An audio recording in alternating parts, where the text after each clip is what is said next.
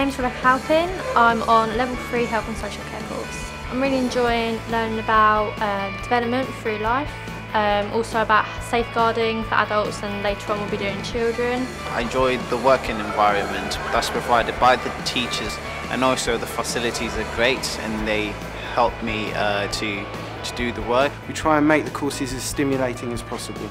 That could be through doing things like role plays, taking students out on activities to actual environments where they're going to see certain aspects of care take place. Also getting students to really take part and think about what it is that they want to do in the future. I think work experience placements are really good because it helps you define whether you're in the right career path or not. I looked at several different courses, but the health and social care course seemed to cover most areas, so I decided to come here at East Surrey College. They can go on and study adult nursing, paediatric nursing, midwifery, mental health, social work. Some students go on and study psychology degrees, one's looking at going into criminology. The list is varied.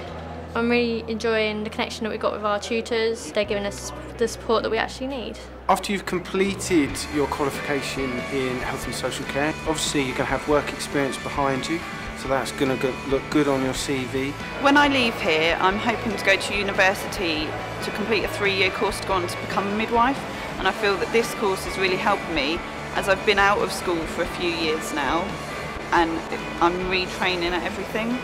I'd recommend to come to this college because it gives you a lot of new opportunities and ways to develop your skills, such as work experience, which is definitely good if you want to go into a caring profession such as me.